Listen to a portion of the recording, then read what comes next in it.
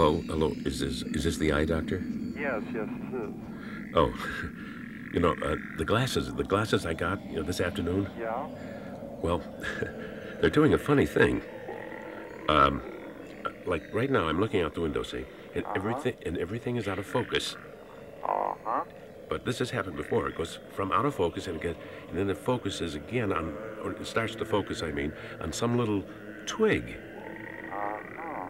and then everything around, and then it moves past that twig, and it goes to two twigs, or, and it keeps going like that until it gets out of focus again.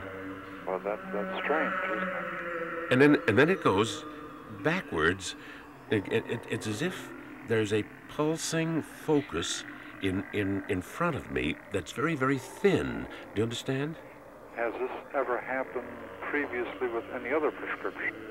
No, no, no. These are. Unique. I like the rose color. The color is great. The rose-colored glasses are.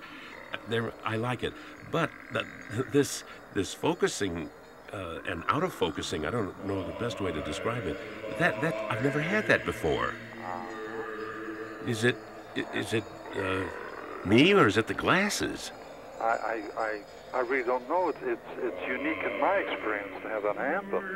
It sounds, in fact, sort of pleasurable. Well, it is. That's a funny thing. I've never seen anything like this. For example, I was looking at the sky the other day, Yeah. and these clouds, they kept going in and out of focus, but as if they were cross-sectioned. Do you know what I mean? Yeah, like a kind of an optical CAT scanner. Right. It was actually as if the world, everything, were cross-sectioned into a sliver of focus. That's exactly, and it keeps changing. I've never paid attention to things as much as this before. I really. I'd certainly like to have a peek through them myself. Well, listen, I'll bring them back, and you can grind yourself a pair just like these. Would you? Yeah, because remember me? I was the little plump guy Yeah, with the, yes, and I wanted the rose-colored. Right? I'll bring them back, and you can see the way I've been seeing. Yeah, why don't you come back after hours?